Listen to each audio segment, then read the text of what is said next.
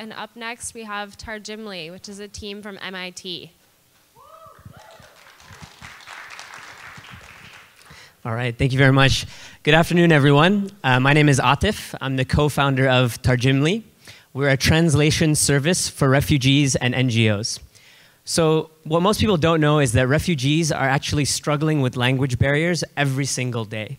And it makes their lives exponentially harder. Imagine talking to like a doctor or a lawyer that you can't even speak to. So in our research of the refugee crisis, we discovered two very unique things.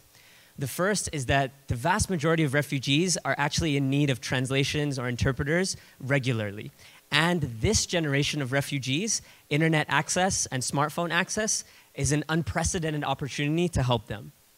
The second is that there are way more translators than you think. In fact, any bilingual could easily volunteer as a translator for a refugee in real time from anywhere. Tarjimly, which means translate for me, allows them to volunteer as a translator in an app that they're already using, like Facebook Messenger. So when we were in Greece, there's actually an interesting story I'll tell you guys about. When we were in Greece, we were showing Tarjimly to a couple of refugees, and another refugee comes up behind us and actually says to us, he thought that we were refugees as well. He said, "Don't waste your data on these translation apps. They're all bullshit." And we said to him, "Okay, we'll play along." We said, what apps are you using today? And then he pulled out his phone, and he showed us 5 different translation apps that he was using. He said, all these computer translations, they're always wrong. And we said, okay, well, Tarjimly actually gives you a real human translator. He said, you get a real human to do the translation for you? That's game-changing. How do I get Tarjimly? So we showed him. The first thing he does is go to Facebook Messenger. And it's a very simple process. He picks the language that he speaks. So any refugee picks the language that they speak, and the entire application is in that language. Second, they pick their role. So a refugee, an aid worker, or a translator. In this case, he'll pick a refugee. Next, he picks the language that he needs a translator for. So we have 16 languages available today, and our translator speaks 63 languages. When he picks that language, our passive pool of translators are pinged, and we figure out the best translator to ping that time using our machine learning algorithm, and get them in a conversation where they can chat. They can even call the translator. They can get on a local phone call with them using Twilio numbers that we operate. They can send voice notes, they can send text, they can send pictures, they can send documents, they can send everything that they want in a regular chat session. And then when they're done with the conversation, they can rate that session and and that basically tells us which translators are the best and bring them to the top of the funnel for the next translation sessions. So that's how Tarjimly works. In the last 6 months, we've recruited 3,000 volunteer translators who are now doing 2,000 translations per week, which is 20 times what we were doing just 3 months ago. The crazy part about these translators, though, is that 61% of them accept translation requests every single week. And we've had 0 quality complaints so far, which, just stop for a second and think. Intuitively, that shouldn't work. These are volunteers, right? But it does. And it's partly due to our matching and scoring algorithm that's a machine learning model built around the feedback from sessions. But it's also because primarily these people can finally have a direct impact on a real human in need. And I think that's what really driving a lot of the people back to our product constantly, is that it's kind of this micro-volunteerism at macro scale. It's this idea that I can actually talk to a refugee today and be with them and learn about their problems and help them right from my phone, anywhere in the world.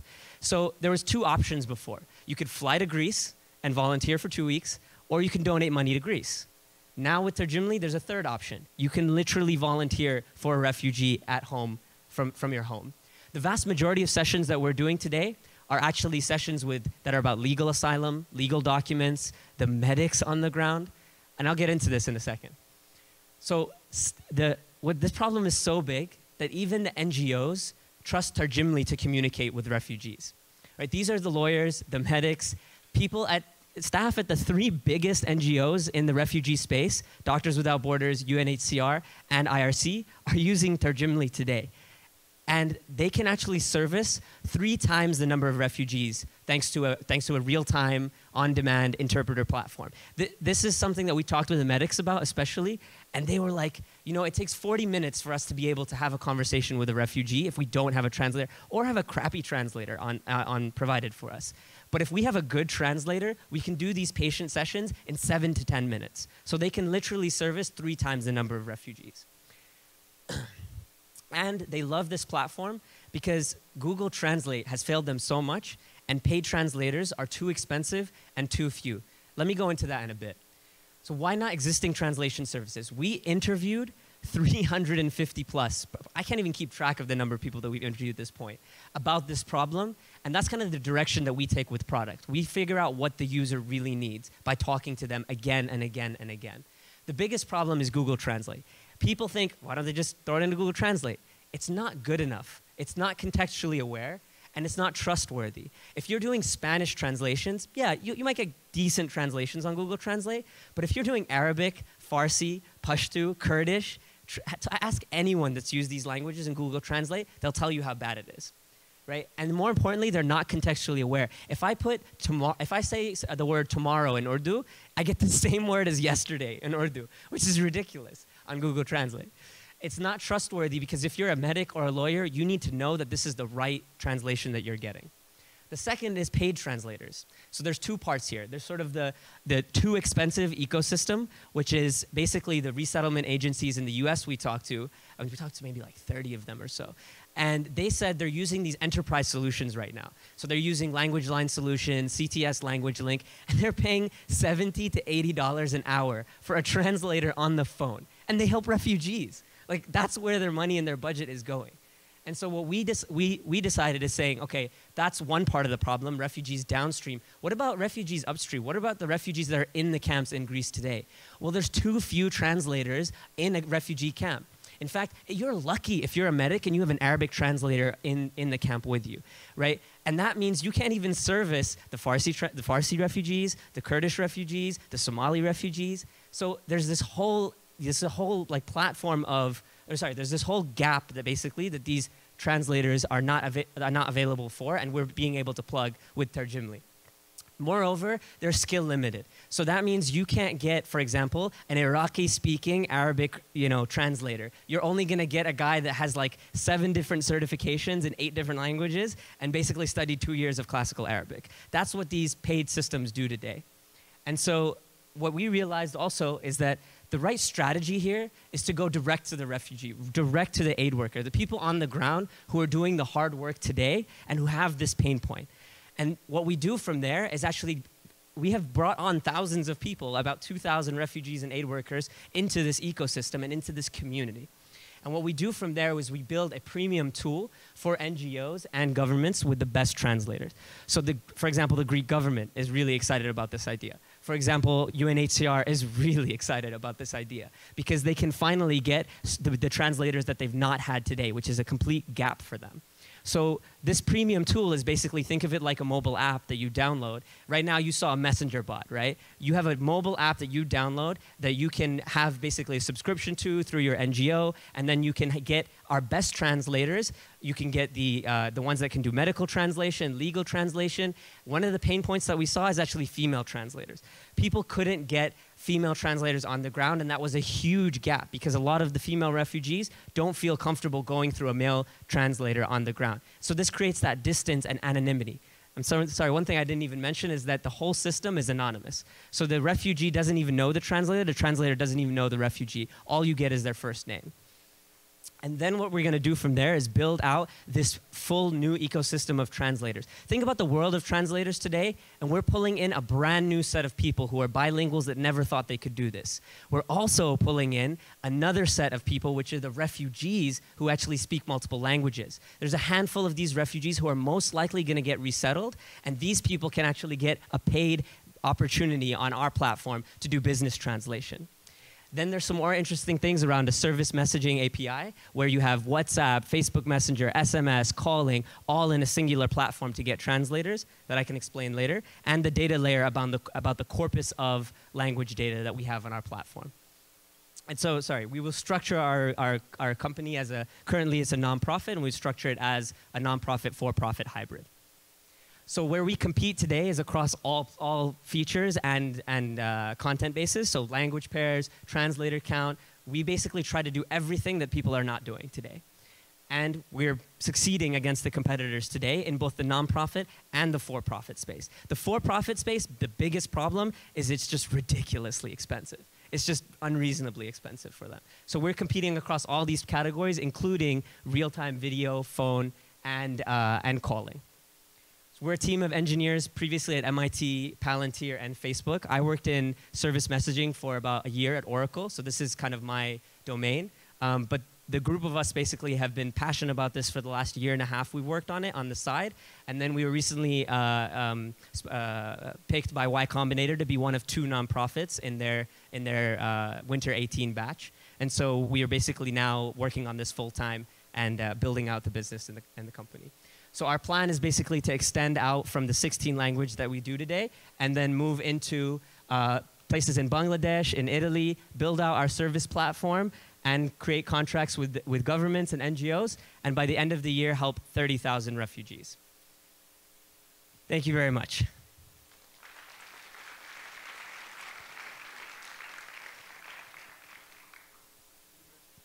The Google Translator being a really inefficient and poor service right now. I know that from experience. It is horrible. Why, though, do you think that they will not be better in 5 years, and so much better that maybe the need for this goes away? Yeah, so it's actually about the corpus of language data. So the language data that they have is primarily driven from usage on the internet. So whatever's published on the internet, they basically scrape pages and figure out what the translation is. We have real human translators that are providing that data with not just text, but also audio as well, which in terms of a data play is absolutely insane. There's so much training and basically language audio training that you can do with actual translations, which is like a gold mine for people in the space for translation. So I think that is really the key difference, where they're not going to be able to, even if my argument is also that the real-time component there is not fast enough. If I get you a person on the phone, you can go back and forth, back and forth, back and forth in less than seconds. Google Translate, you have to type everything out, you have to get your translation, you have to flip it, you have to figure out, is this even right? You got to verify it with people. So there's a lot of, I think even the real-time component of it is what's really missing for people. Does that answer your question? Okay, thank you. Follow up on that. Yeah. I saw on your competitor matrix, you listed umbabble.org. Yeah. I know umbabble.com recently raised a pretty big Series B. Yeah. They are AI-powered, human refined. How do you guys differentiate from them? Yeah, so the way that I think about Umbabble, for example, is it Umbabble or Umbabble? I don't know. I'm not sure. You tell me. Yeah, so the way that I think about them is that in particular, people have this notion that machine translation is going to be like the next big thing and it's going to work really well. But in part, if you actually understand the problem of language on the ground, think about Iraqi Arabic versus like classical Arabic. Okay, this distinction is so large that people actually discount the number of different dialects and languages on the ground. So even if you're doing a machine translation approach first, I would argue that that's fundamentally flawed. My full argument here is actually in the market opportunity, which is that the translation services industry has it wrong. People have it wrong with machine translation, and they don't realize that because globalization is growing the pie here, because the number of languages are diversifying, there's actually a huge market opportunity just in the business translation space. That's completely discounting refugee and migrant translation and service messaging, which are 2 other opportunities that we're very excited about getting into. Does that answer your question? Okay. These are things also that Umbabble are not touching, which is why I would make the case for these. Yeah. So I'm struggling to understand what role sort of technological innovation plays in this. You kind of threw out machine learning a couple times. I was like, should I say it? Should I not? Super buzzwordy. Yeah. But I'm not seeing the machine learning. Yeah. It's a peer-to-peer, 2-sided marketplace where you're connecting 2 human beings, and I'm sure obviously technology plays a role, and maybe plays a role with finding the right person to talk to the person that wants to translate. But where is the real sort of innovation here that builds the moat? So I think partly there's a benefit there by not having a significant, deep level of technology behind the platform, which allows it to stay low cost, stay sticky, stay scalable. But part of it is also that part of it's also that the machine learning algorithm that we're using, which I was talking about, is actually a passive pool of translators. So when you're using Uber, that's an active pool of translators. You actually know that there's drivers out there who want to be reached out. Because we're doing passive messaging, because we're figuring out based on your previous sessions, based on how you've interacted with the app before, we're actually doing a whole different set of machine learning models, which is using passive pools of connection to users. So instead of being an active, think about activity as well, right? If you're a user, you're not going to turn on being a translator, right? You could translate today. If you knew a refugee and you're in the audience right now, you want to step out and help a refugee for 15 minutes, you can't do that unless you actively become a translator. But when you do it with a passive pool, it's significantly more powerful because then we're figuring out exactly who to ping. In fact, that's how we were able to get it down to 30 seconds, which is the real innovation with only 3,000 translators. Imagine if we have 10,000 translators like the next person, how quickly we can get it because we know who is the person that will be available based on their patterns of using the application, which is really cool. Can we spend some time talking about the business model, especially with the premium product? How do you price it? Yeah. And do you think it will have any impact to your users, the 3,000 who right now are using it as a volunteer or micro volunteer versus you're getting paid and they're not? Yeah. To be honest with you, I very much want to get more insight on this and understand how a good nonprofit business model can expand into a for-profit business. It's something that we're new to. I'm just being completely honest there. But what I think is basically the nonprofit side of this equation is what is actually going to drive the for-profit. You build this base of translators that have already told us, yeah, I would translate for some money. Why not? Right? That's awesome. But if they're being charged to the NGOs, if they're being charged to the governments, they're fine with that. Nobody wants to make money off of refugees. That's where this becomes a little bit complicated and difficult, right? But I think you're also building this idea that, look, I can be a bilingual translator and make money right now. The same way that nobody realized they could be an Uber driver until they actually got on Uber and were like, oh, I have a car, I can do this, I can make money, right? It's the same concept here. And I think what we do is we basically move into this business translation space, give them these opportunities, and basically we're undercutting the business translators. Where they pay $70, $80 an hour, we can do it for 40. We take $10 off the top, profit sharing with the translator, and that way we're basically doing, with 3,000 translators, that's like 1.5 million over the year in revenue. So just taking a revenue sharing approach, it's a very simple approach, but it's actually, I had an interesting idea around letting people also that are interested in translating for paid opportunities donate their money back to the NGO that they were supporting. So if you do a translation session for UNHCR and a doctor and you want to do it for pay, we can still be on our paid platform and our premium platform, but you can donate your money back to the UNHCR for that translation session, which would be very interesting, I think. So I don't pretend to know that I know what the business model is. I don't pretend to know exactly what this looks like in like 2 years and 3 years. And I'm very much driven by the idea of knowing what a product does today. I go get real users and real data to figure out where the product should go from there. That's how I approach it. Tell about how you're building the marketplace on both sides. Refugees, aid workers, supply side is pretty easy, but how are you finding the translators and getting them to pitch in and say, yes, I'm willing to do this? Yeah, and keeping them. That's an awesome question. So we actually signed up like 2,000 translators from purely Facebook. Purely Facebook, we were able to get 2,000 translators. From Facebook posts, targeted Facebook ads, that was it. 2,000 in 6 months, basically. Beyond that, I think there's places in language learning centers. I think there's places in even what I'm really excited by is actually the refugee camps. So there's like always a handful of refugees that are volunteers in these camps, and they actually get stigmatized because they get all this preferential treatment as volunteer translators to the NGOs. And if those people who are most likely going to be resettled because they speak the language, they can actually be paid as refugee translators for this ecosystem. And then it's like building back into its own community, which I think is amazing. So that's one approach that I'm really interested in pushing. It also fits the model of our mission of being like a social venture, a nonprofit. But today, we've had absolutely no problem with finding translators, keeping translators, and keeping translators responding to requests.